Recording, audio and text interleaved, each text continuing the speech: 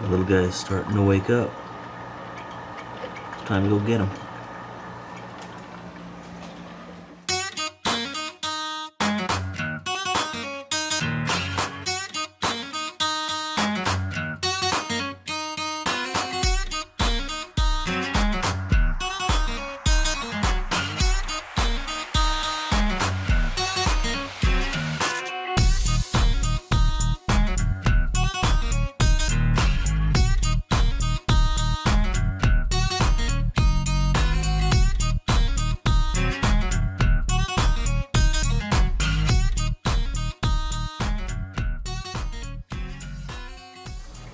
My last day at home before getting back on the road. We've gotten a lot done this week, and there's still a lot more to do. I could have done with another couple of weeks off probably just to get stuff done. It seems that for every one thing you get done, another one pops up, right? So eventually you gotta be like, okay, we got all the important things done. Old Blue is gonna be ready for the road by tomorrow. It's time to go. Eventually you just gotta say, it's time to go back to work. So I'm just getting my breakfast started here right now. I'm gonna go get our little boy, get him ready for the day, feed him, change him, and then I'll probably go and meet our renters who are returning our camper today. Go over that, make sure everything went well, park that back in storage, get ready for the next renters, which are coming, I think, in 2 weeks. So the next weekend is still available, but I don't know, that might fill up soon, who knows. Got a few things to do today yet.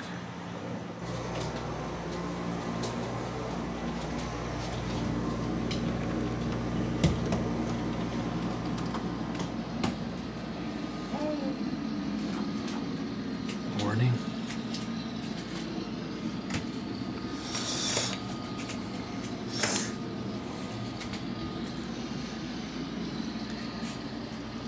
Morning.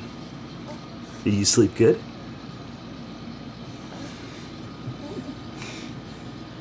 Ready for another day? It's raining, and I'm doing tax stuff. Hooray! Getting all my GST together, I gotta file it so that I can get some money back because they shouldn't have taken it in the first place. And I'm also transferring vlogs from my computer to my external hard drive. I keep all of my vlogs on an external hard drive. Just in case, you know. I keep it in multiple locations so that I always have records. I have records of all of them going all the way back to the beginning. So there's over 3,000 videos. And I'm here. I got the truck ready. I'm ready to go. But so far, there's no freight. So I'm taking this opportunity to get some work done on the computer, get some work done on the vlogs, probably organize a little bit more in here, because look at this place. I always say that every time. Like, oh, Trucker Josh is gonna organize. Sure he is. I swear, one of these days. Remember, all of this stuff is gonna go into our new house once we buy a new house. So that's just temporary, okay? Temporary. And I have the go-ahead from my wife to throw out these balloons now. We wanted to keep them. They're from the baby shower, right?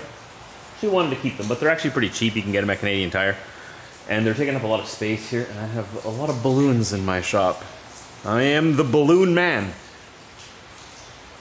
So I have the go-ahead from her. It's actually her idea that I can just throw them out. So there's that. We got the camper in right here. It's all ready to go for the next renters already. We got Old Blue out there, ready to go. Unfortunately, the polish was destroyed on the truck. I'm very sad to report the polish is destroyed. And it's my fault. I accepted the load going up there, and I don't regret it. It was a good experience going out there. I got to pull the RGN trailer up there. It was my choice. It paid good. I got back, like I said, there's dollar signs at the end of that road, and I went for them. I got them. They're mine. They're mine now, but Old Blue definitely took a beating going up there. I don't want her to go up there again. I don't want the truck up there again. That's just, it's too brutal. Even in wintertime, because in wintertime the roads are better because they're filled in with snow and ice, right? But at the same time, if it snows there, like the last time we went up there in wintertime, we were pushing snow with our bumper. There's like 3 feet of snow on the road. And that was also very hard on the truck then too. So I've definitely made the decision that Old Blue doesn't go up there anymore. But I mean, everybody has their price, right? So I should never say never. Speak to me in my language of dollar signs and we'll talk. But there better be a lot of dollar signs, okay? And a couple of extra ones after that, and throw in a few more for good measure. Okay, I have my price. But this last trip up to Gillum there, I didn't make too much because I made good money, don't get me wrong. I made good money going up there, but I lost the money having to stay home and do repairs on the truck and fix the truck. Some of the wiring had ripped up in the frame under the 5th wheel. And nothing too important or big. It hadn't actually ripped off, but all the protective covering had ripped off. The zip ties had ripped off, so the wires were dangling all over the place. Oh wait, no, there was some wires that ripped off, yes. Yeah, sensors and stuff. I had to fix that. So it was nothing big. It's not like a wheel fell off or like the engine blew up or something. So it was minor. I could fix it, but my polish is completely destroyed. And my rims, they're gonna have to be cut before they get polished next time. That means they're gonna have to go in there and sand it smooth again, because those rocks, they dug like puck marks all around inside my rims, all of them. Even my headache rack from the rocks being thrown back at it. Very disappointing, because the guy who polishes it, Bill, did a great job. Great job, and it's not cheap to get it polished anywhere. He has really good prices. I got a really good price for him. Can't complain about that at all. But it's still, it's money that I feel maybe I should have protected that a little bit more. But you can look back in life and say, whoops, that was a mistake, or maybe it was worth it. But it won't be worth it for me to do that again. And my tanks, like my fuel tanks, are supposed to be polished. They're just stained now. So I'm gonna go down, so I requested a load south if they have anything. Who am I to request, right? I go where the loads go, but I said, if you have anything south, please. I need to go through Fargo. I need to go to a North Star truck wash or a Blue Beacon. I might have to get the truck acid washed. I don't know. I'm gonna go in there, I'll be like, okay, underneath all of this grime is polished aluminum. And it was shining before all of this grime got on here. So do what you can to bring that shine back, get this grime off of there. I'm hoping they can do that without acid washing the actual aluminum, because then you gotta get it repolished. So that's my day. A little disappointing. It's raining though. We had a beautiful week while I was at home. Beautiful, sunshiny, warm, hot week. The renters who had our camper brought it back. They took excellent care of it. It was a really good first experience. They really enjoyed it too. They had a good time. All around, amazing 100% first experience. We gave them a 5-star review as renters. So now I just gotta wait for a load to come in. They said maybe this afternoon, and in the meantime, we can get some more things done in here.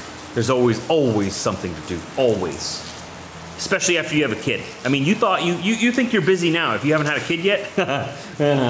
People used to tell me this all the time. They're not lying. You think you're busy. Wait till you have a kid. It is so hard to get everything done that you need to get done, and that's not complaining.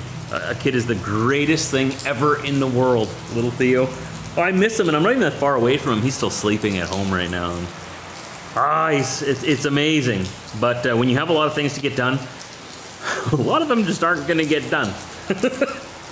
And that's okay. You gotta get to that point in your head where you're like, that's okay.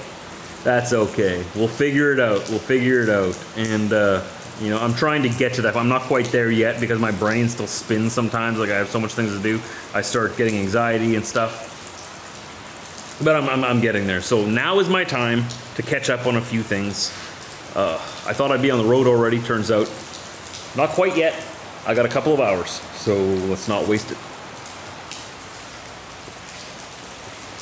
As expected, or as to be expected, they picked up a few bugs on the road. That's not bad. They pulled it about 250 kilometers or 2.5 hours from here, just over into Ontario. And I'll just wipe off those bugs. I'll get some BULLSNOT on there. We'll get this thing all cleaned up for the next renters. The whole trailer's ready aside from this front piece here. I've got to I've got to wipe that down yet. We don't have any renters for this coming weekend yet, but the next weekend it's rented out.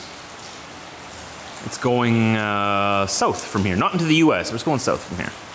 And if you're wondering, Trucker Josh, how is the new rental business going? Like I said before, our first renters were amazing. It's going really well, and we have it booked out again in 2 weekends from now.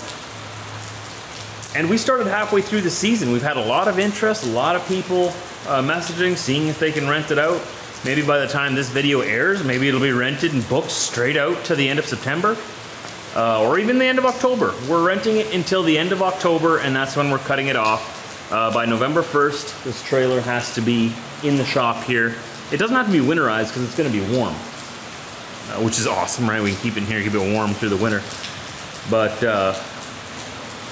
it depends, though. The right renters, I mean, if they want to take it south to Florida for a month or something during the winter, well, it's always negotiable. Always negotiable. Like I said earlier, you speak my language.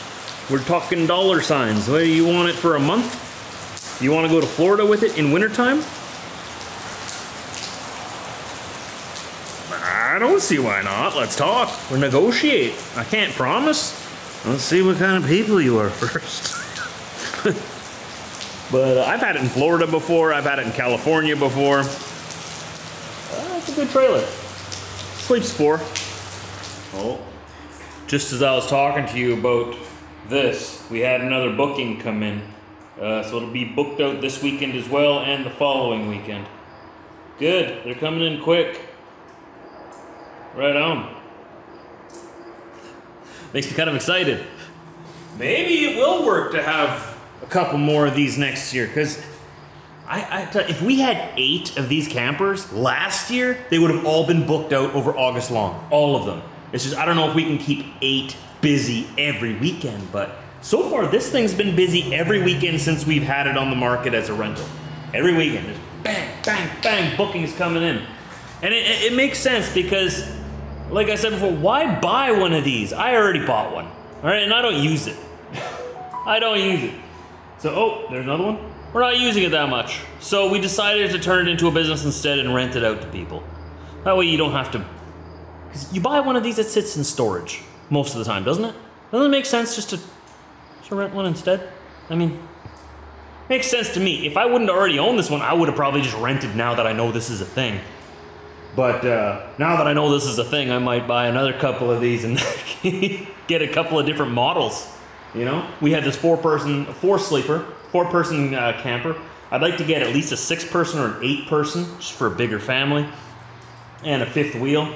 5th wheel might just be delivered, but we'll see. I don't know.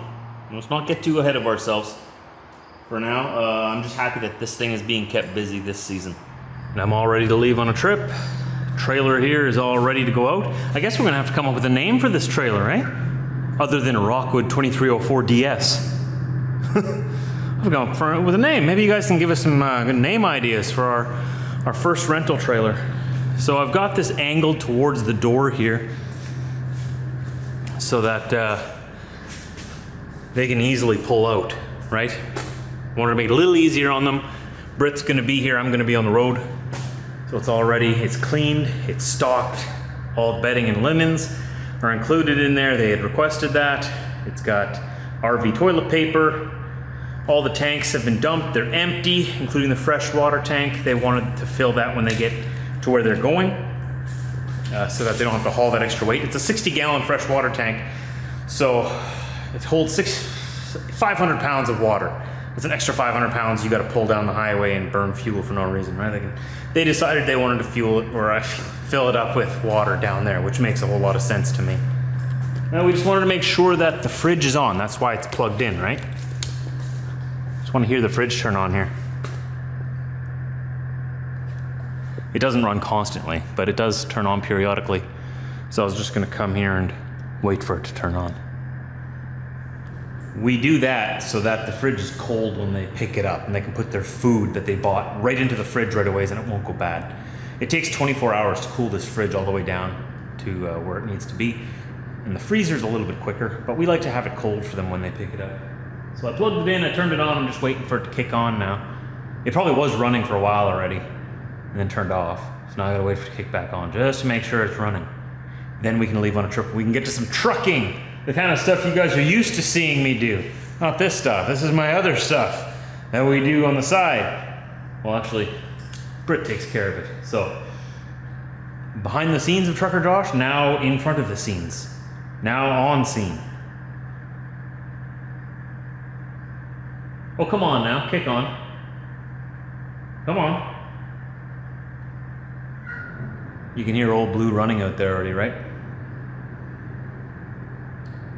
He's ready to go. I need to go pick up that trailer. I'm supposed to be there before 1 a.m., so I have plenty of time. I didn't want to get there so late. I wanted to get to a parking spot somewhere and go to sleep and be sleeping by 1 a.m. Wait, what's going on here? Is the fridge gonna turn on or what? It must be cold already. I went to go turn old Blue off because she's got the truck's got a little bit of a rumble and sometimes it's overbearing, can't hear anything else. Which I'm okay with. But right now I need to hear that this fridge is running before I leave. I'm going in here and open it up a bit. Make sure that it's on. What's going on in here?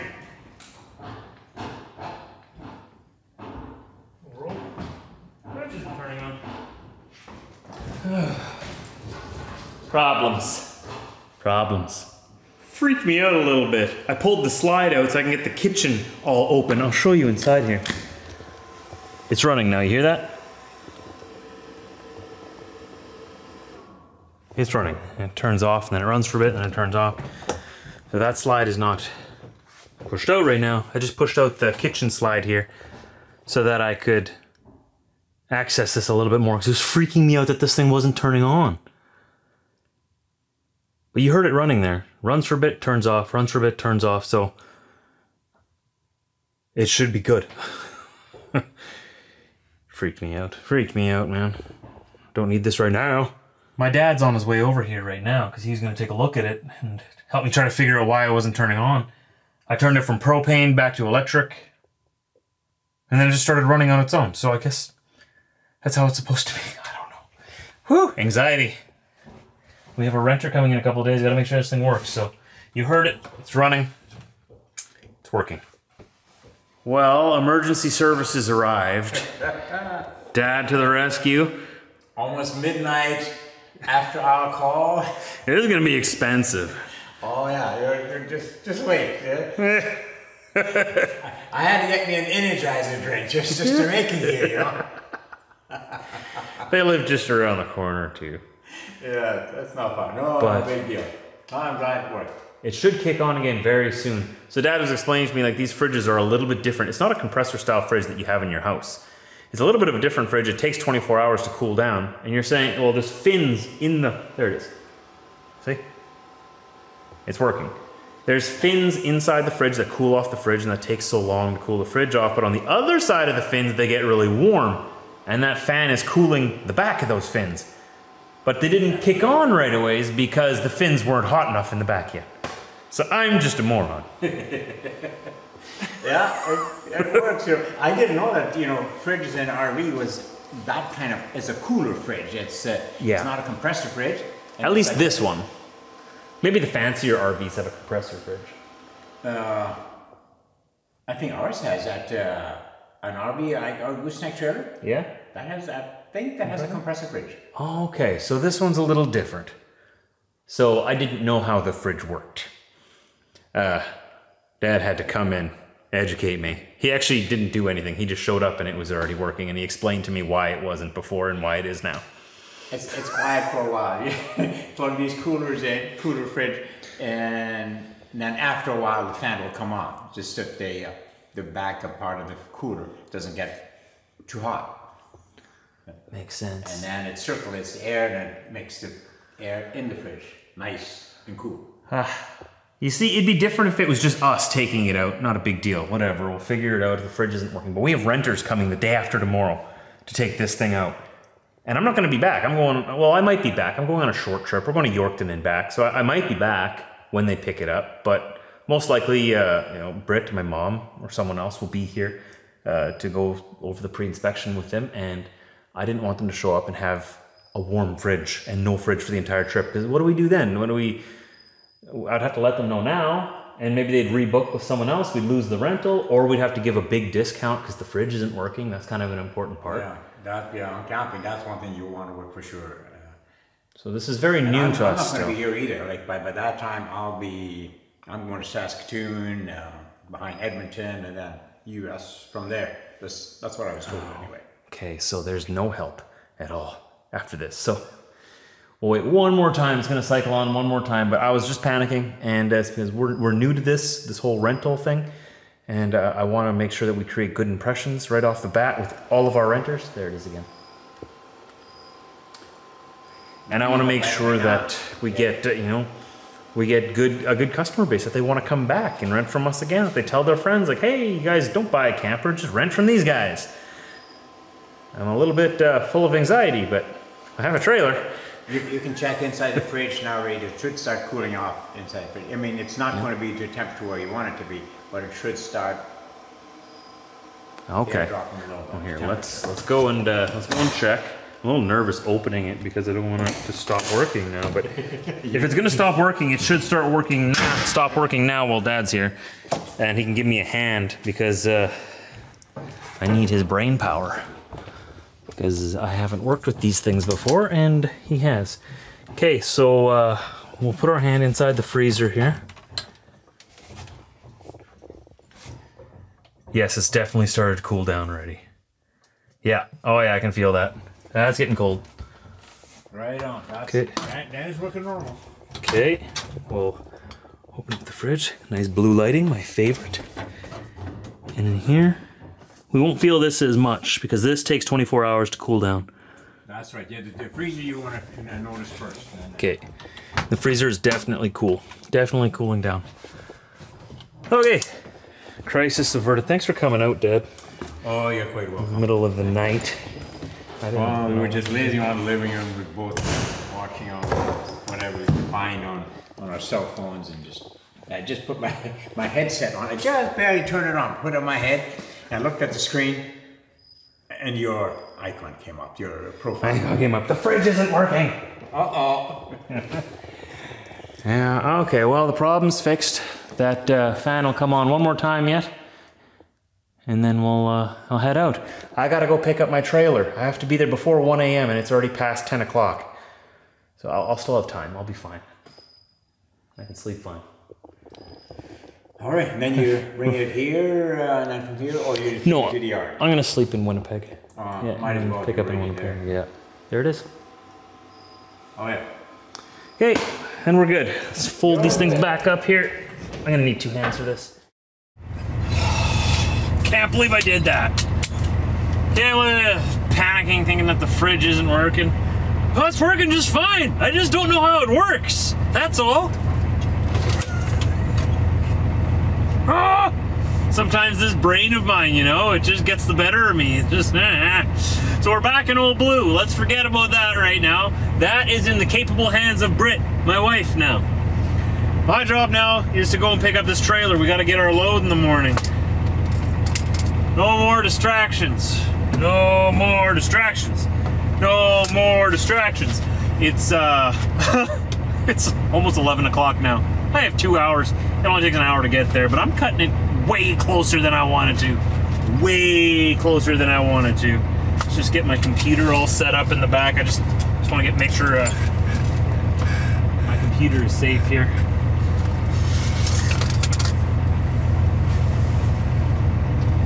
I don't want my computer falling or breaking.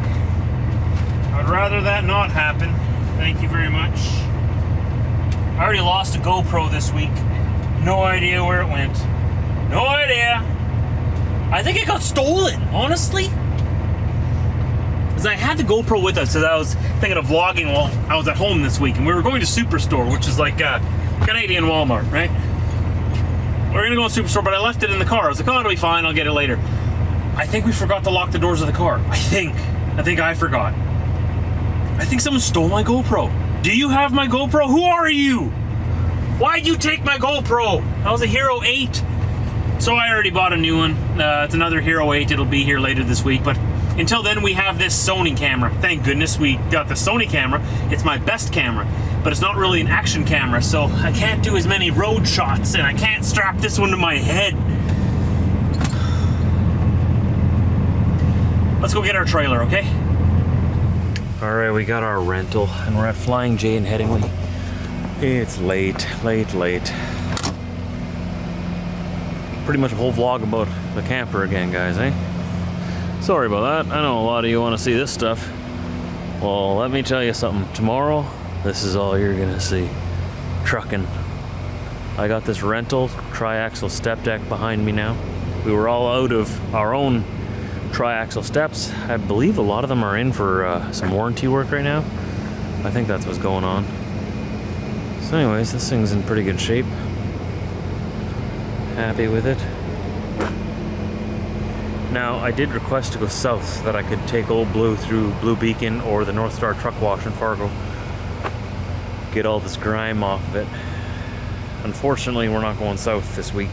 Doing 3 runs to Yorkton, Saskatchewan and back, which is a pretty much a full day there and back. I think it's about 500 miles. Not quite a full day, but it'll fill up my week here. So I have 3 days left in this week. We got Wednesday, Thursday, and Friday. Today was Tuesday when I'm filming this, just to give you an idea of what time of the week I'm filming this on. So tomorrow we go pick up our load of concrete.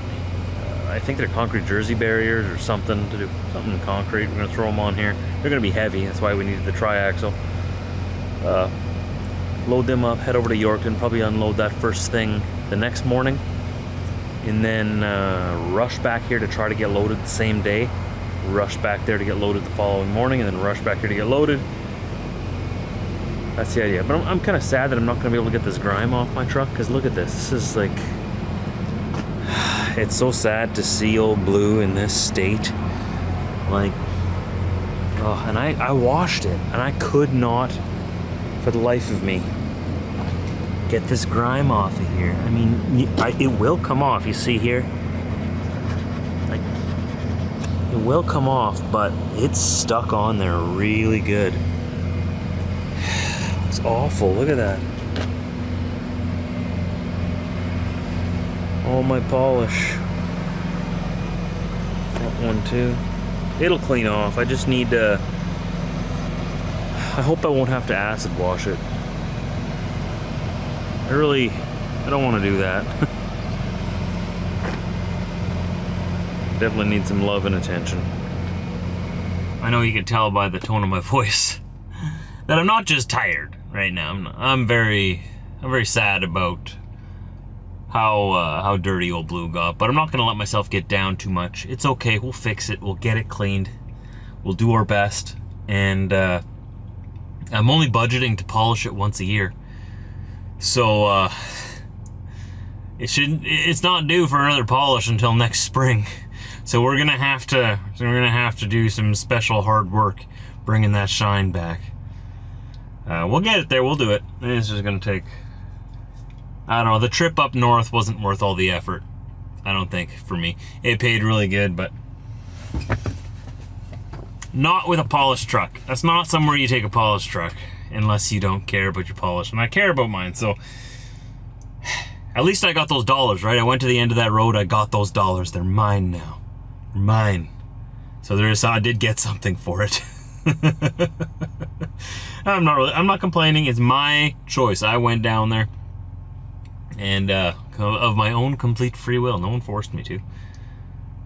I didn't know. All learning experiences today. Oh, I learned about the RV fridge.